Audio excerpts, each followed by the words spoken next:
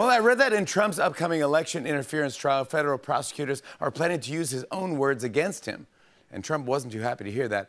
They'd be using his exact words. In fact, he just issued a statement about it. All of my quotes should be completely anonymous. Or as he calls it, anonymous.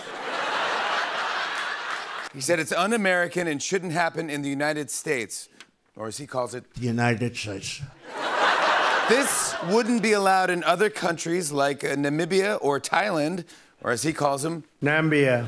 Or Thailand. I simply can't be prosecuted for things I did in the White House, which is a legal sanctuary, or as he calls it, Stanctuary.